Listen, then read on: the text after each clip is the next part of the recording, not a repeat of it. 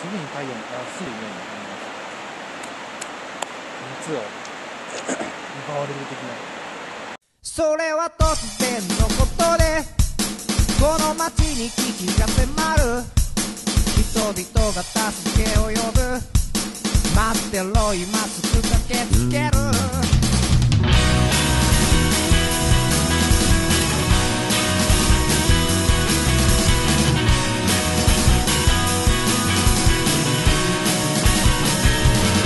奴は突然現れ音も立てて忍び寄る。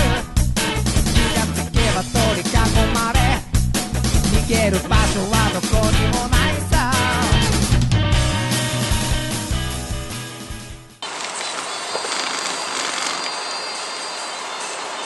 到着。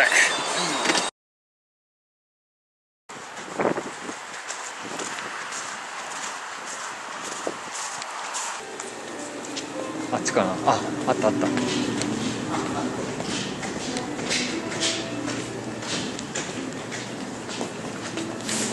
じゃあ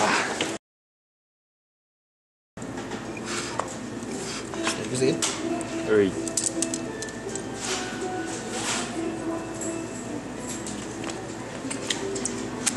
じゃあ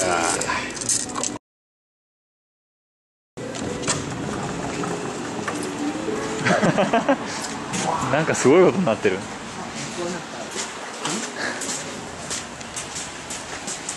すげえロストプラネットやってるみたい。最初のステージこんなんだもん。おお、何あれ。ビョンホンが出てくるあれ。ビョンホン？イ・ビョンホンでしょ。ああ、うん。イ・ビョンホンって言われて誰か分かんなかった。顔であんまり。うん、最近あんまり。そっち行けんの？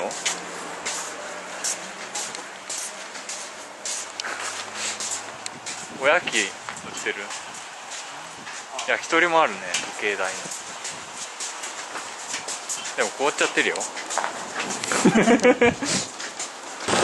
い中に赤いのあるといいな。伊岳到着でございます。ここじゃない？これ？うん。中に引く。ある？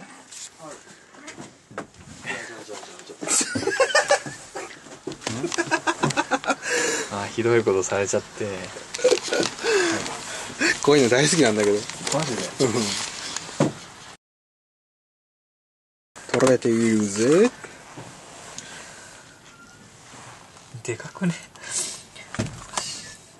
ゴーゴーゴーゴー。行くぜ。おう。お願い。よーし、うまくいった。こ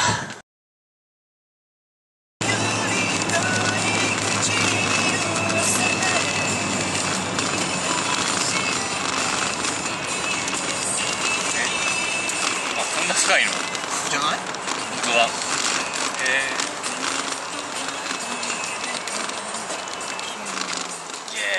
チェーンを外します。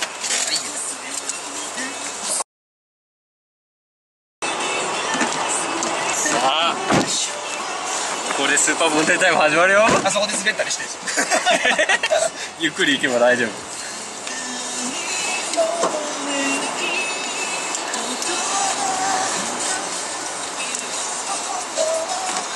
出発。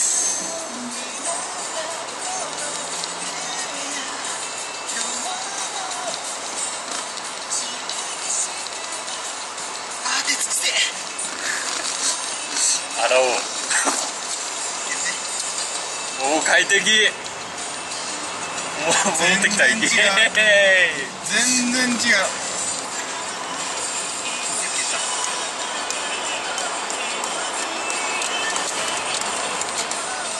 イエーイ。追加でプラス1で確保できた。素晴らしい。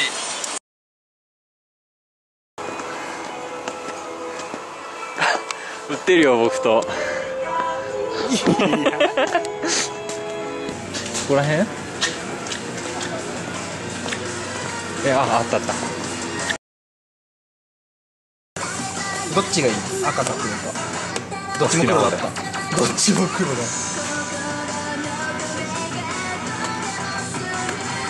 いや赤だと思うな。赤かなこれ。いくぞ。はい。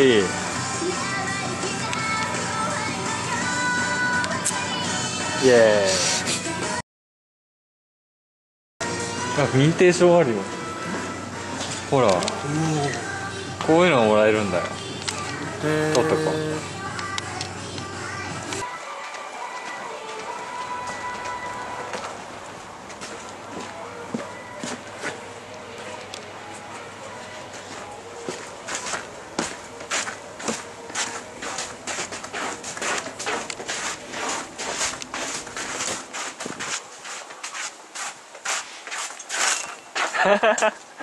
以上。マジで寒い。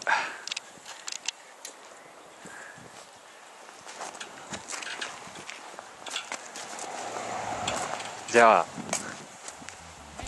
コロッケやってなかったんだっけじゃあ温泉行きますか。行きますか。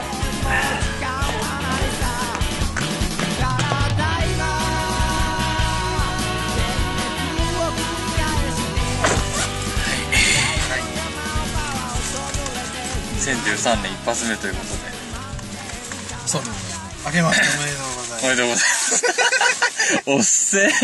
これ多分公開するの3月とかになる。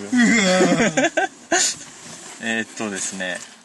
じゃあ発表します。今回はサイコロで行き先を決めます。はい。出た目によってルートが6つに分岐すると。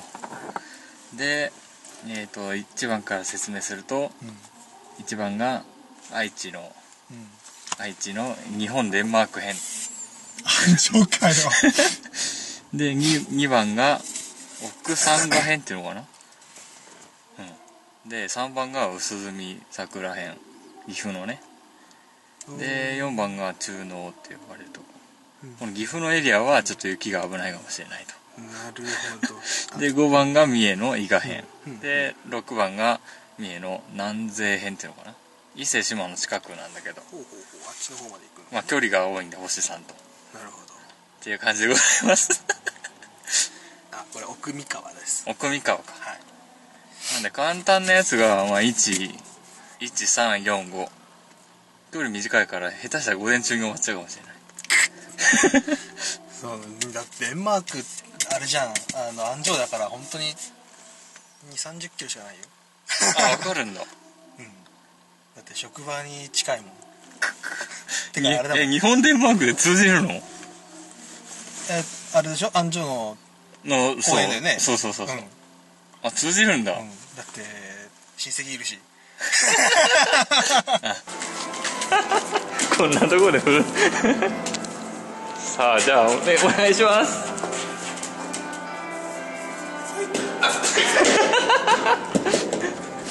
おお、転がるぞ。どこまで行くのこれ。止まんねえんじゃんね。全然止まんじゃん。そこまで出たら止まるから邪魔になりそうですよ。あ、捕まりそうな止まんない。2、6、4です。4は岐阜美濃編。出ちゃったよ。